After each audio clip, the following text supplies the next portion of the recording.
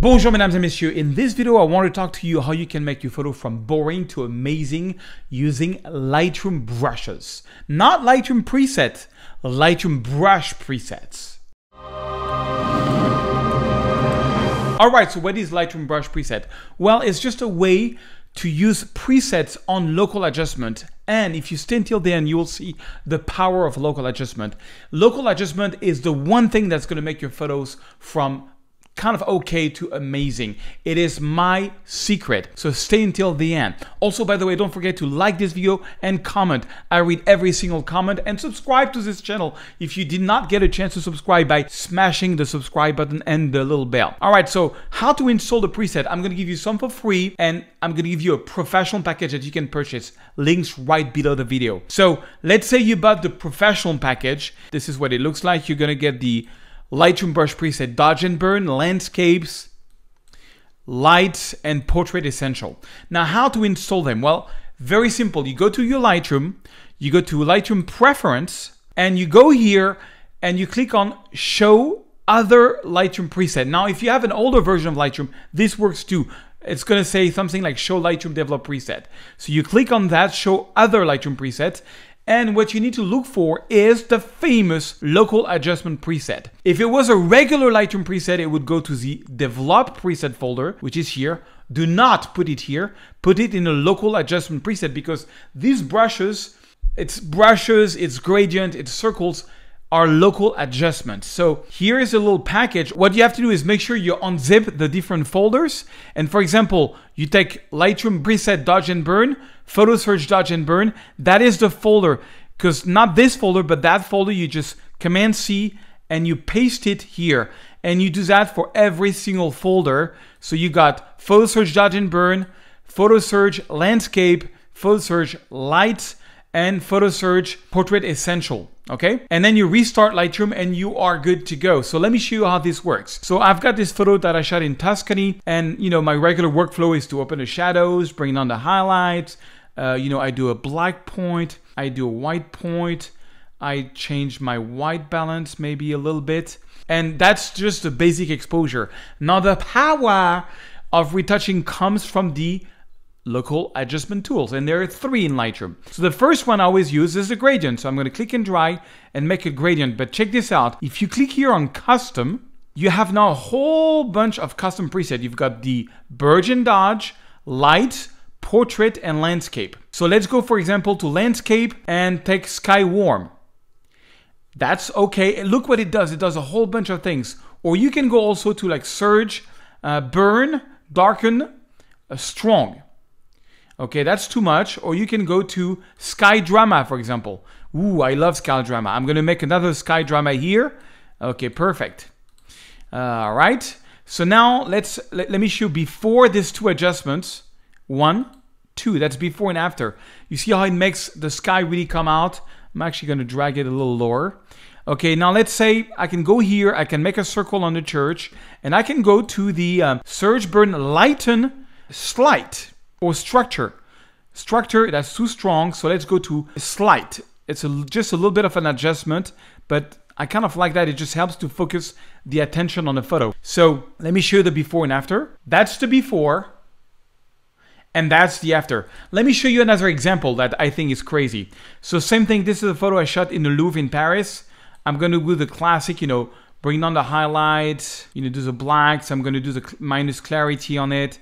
Maybe add a little bit of magenta, and then I'm gonna recrop this photo. So I'm gonna go here. That's just the basic adjustment, but the real power comes from local adjustment, and I'm gonna crop this photo. This one did really well on Instagram, so 4:5.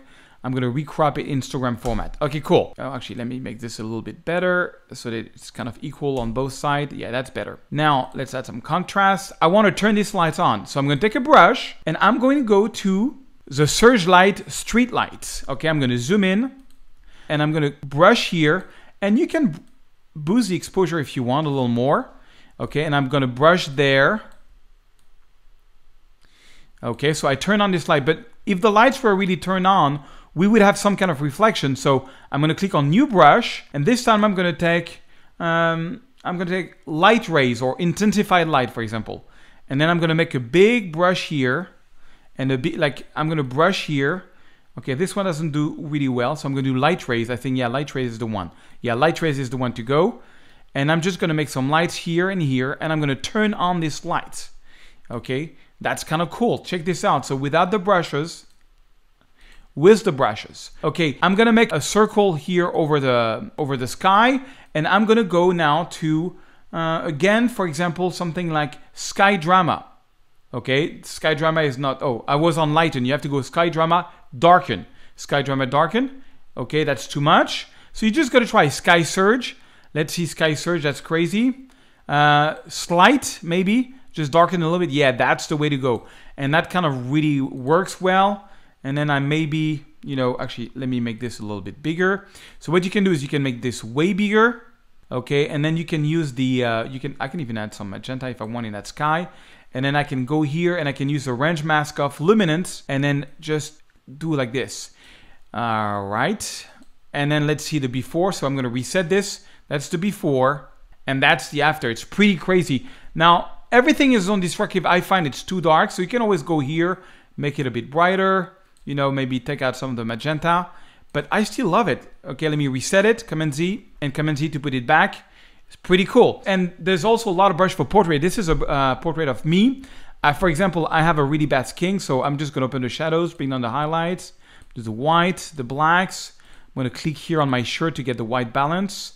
Correct. And then let's do some retouching. First, let's take a circle. I'm going to make a big circle around me. And I'm going to go to burn strong, for example. And make sure I don't invert this because I want this to be around this. Okay, perfect.